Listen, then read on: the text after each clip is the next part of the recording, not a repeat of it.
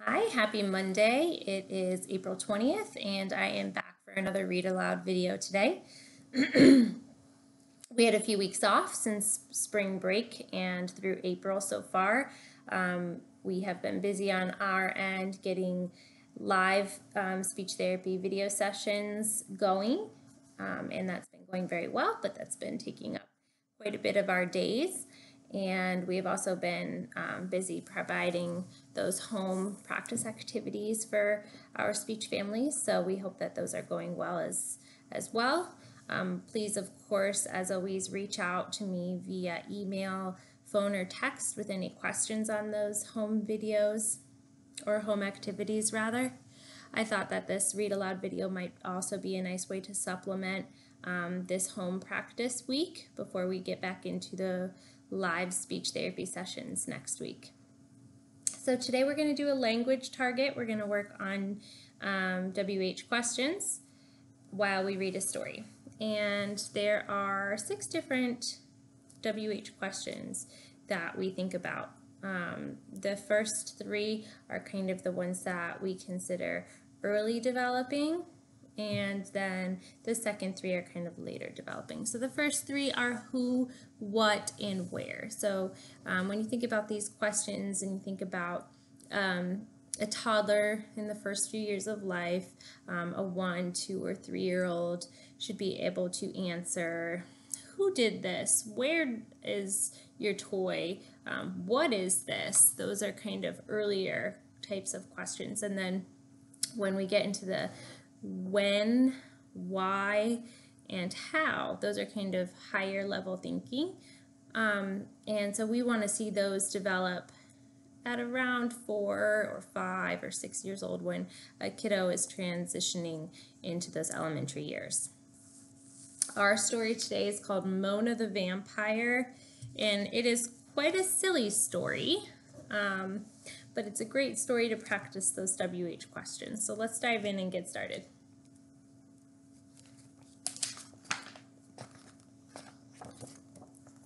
It was a Friday evening. Mom had gone to karate class, and Dad was reading Mona a terrific bedtime story. It was full of wicked witches and ghostly ghouls. It made her eyes pop and her blood curdle. Mona loved it. So did her cat, Fang. So where was Mom? Do we remember? If we don't remember, we can always go back and read sentences to help trigger our memory. Mom was at karate class. What's Mona's cat's name? Do we remember? Her cat's name was Fang. I'd like to be a vampire, thought Mona as she was brushing her teeth. I could hang upside down all night and never go to bed, and Fang could scare all the teachers at school. But Mona and Fang were soon fast asleep.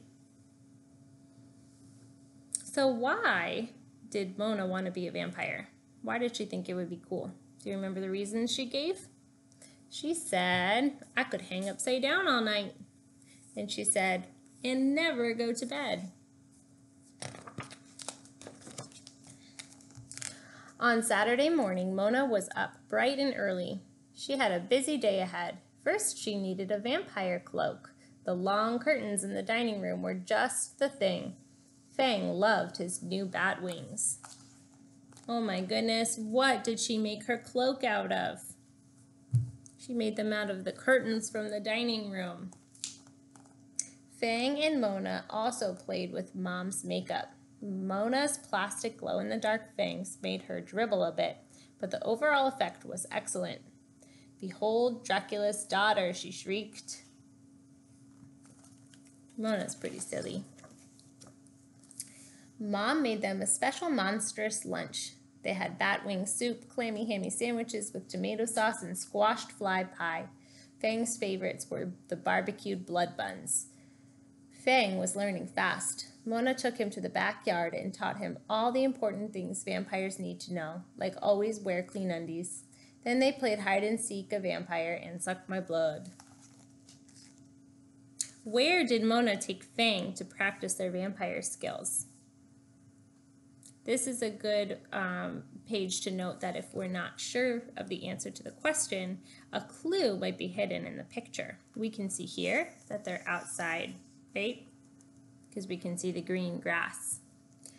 So the answer to that question is she took him in the backyard.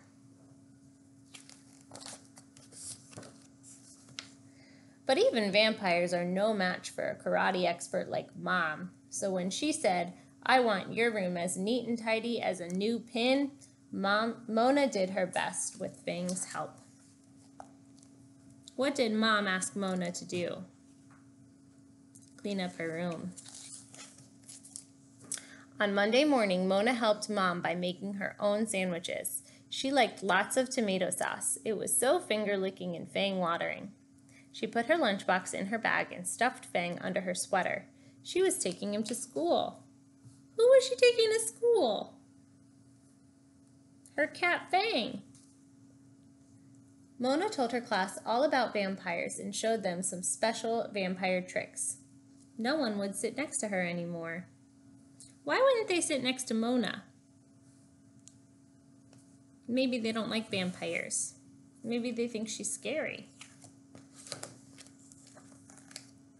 Mona always looked forward to gym and playing on the equipment. She practiced tying all her special knots. Fang loved it. He had so much to learn. Where did she practice tying her knots? In the gym class. And look, she practiced tying her knots on her friends. That's not being a very good friend.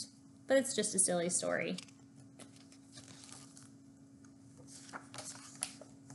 When Mona painted a picture on the classroom wall, the teacher shouted, "Enough is enough. I cannot have that child in my class." Who is the teacher talking about?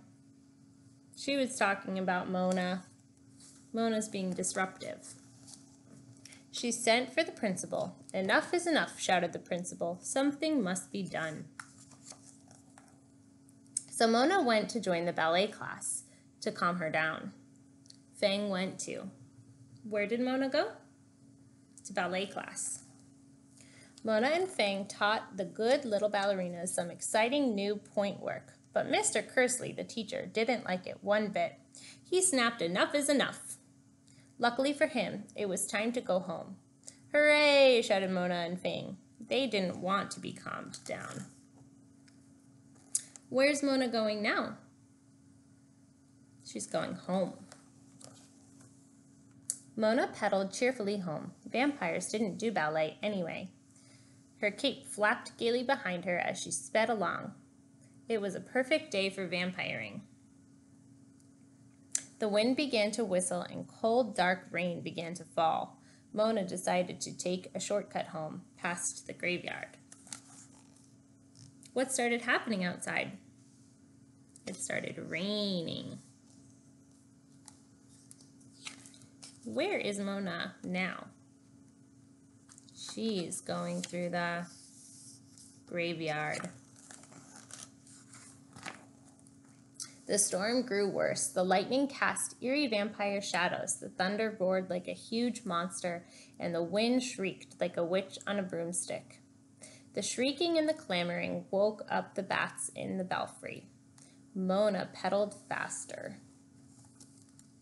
How does Mona feel? She's pretending to be a fearless vampire, but she looks scared.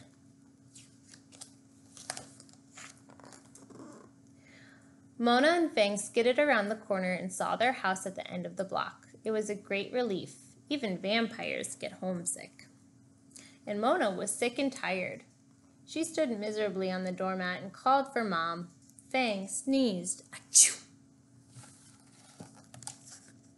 Let's look at Mona.